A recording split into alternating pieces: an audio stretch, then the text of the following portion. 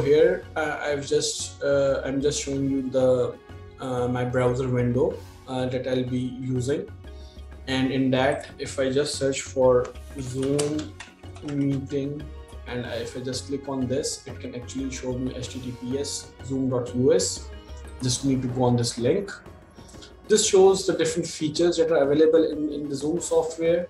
For us, the important thing is that we just need to perform sign up for now. So let's click on sign up. It's free button that's there. I need to enter my date of birth. Let's suppose if it's January 1, 2000, I just need to enter the age there. After entering my date of birth, it asks me to enter my email.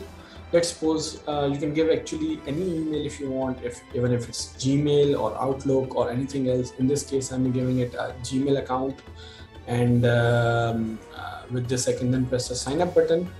When I press sign up, it's going to send me an activation email as shown on the screen. So I must now need to go on Gmail and check if an activation email was received from Zoom.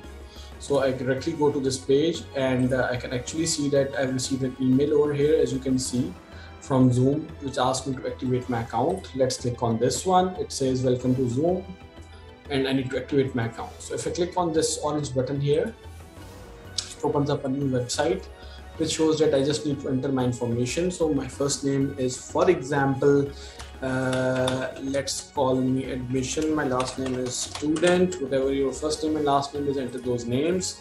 The password needs to be of a specific type, otherwise it is not going to allow you. It must have at least 8 characters. It must have a few letters and a few numbers, and it must include both uppercase and lowercase characters.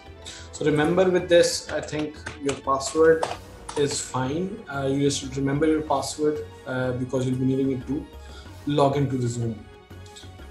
This step is for inviting others. For now, we can just skip it. It's not at all important for us, so I'm going to skip this one.